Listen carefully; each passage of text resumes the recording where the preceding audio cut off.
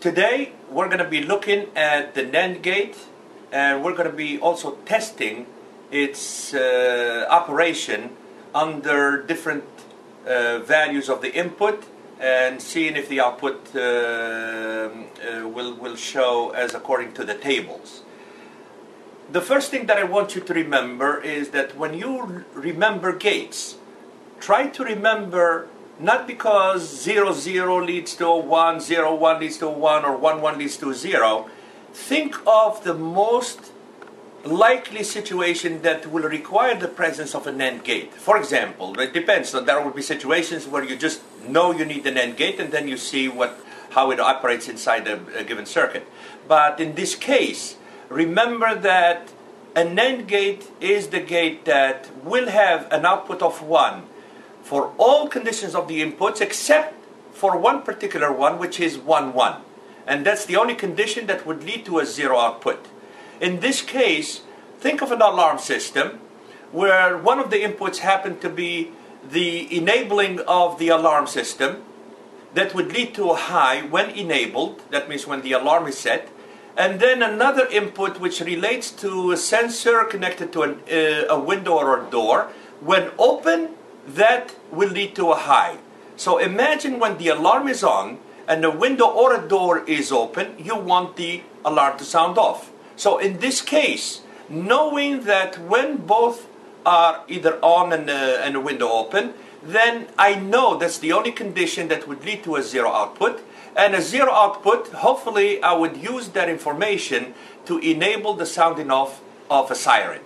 So it's obvious that it's not just logic, it may require also the proper hardware to make the status of a given output lead to a given operation taking place. But in this case, that's how I want you to remember the gates, not just the NAND gate, but the OR gate, the AND gate, and other types of gates. So today, as I said, we're going to be looking at the 7400, and we're going to test the way it operates and it works by looking at what the output status would be given different conditions of the input.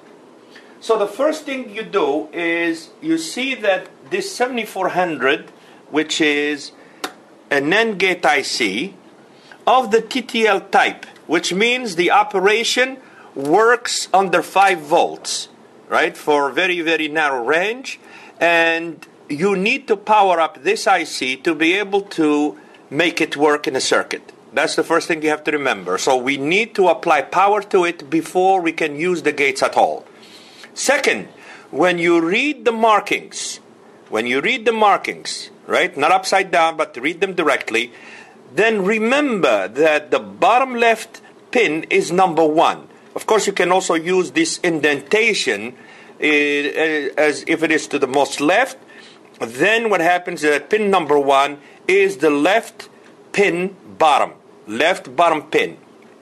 Also, you notice that there are 2 rows of pins, and this is what represents what we call a dual inline packaging, DIP. Dual inline packaging. That means inline, that means rows, and dual, there are 2 of them. And so in this case, when you go counterclockwise, you have pin number 1, 2, all the way to 7. Then you go here 8, 9, 10, all the way to 14.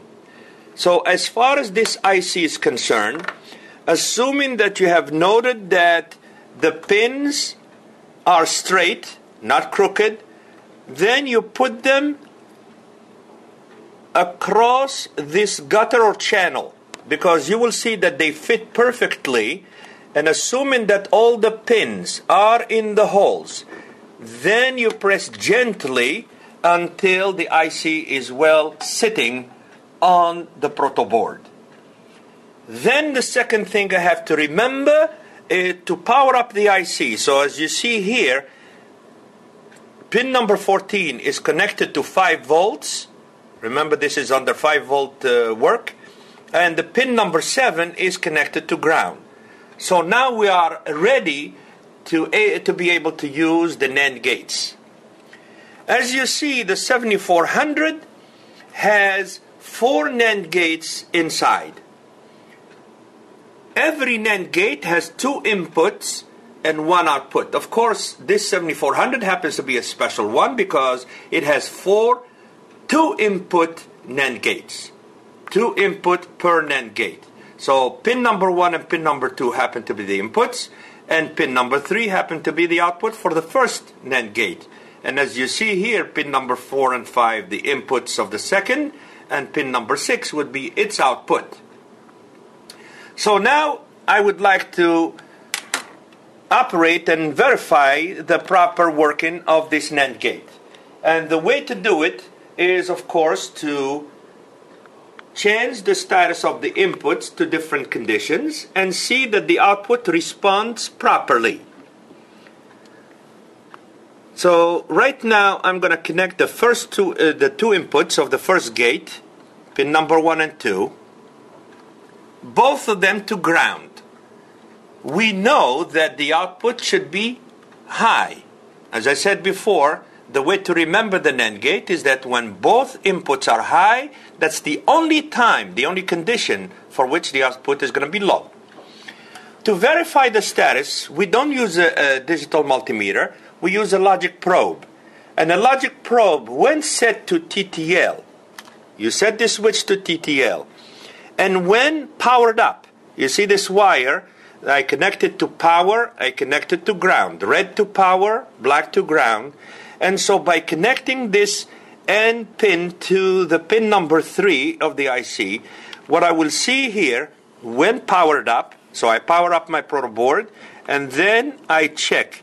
And you see here that if the two inputs are low, the output is high, which is shown through a red LED that turns on. Because the red LED means high, the green LED means low.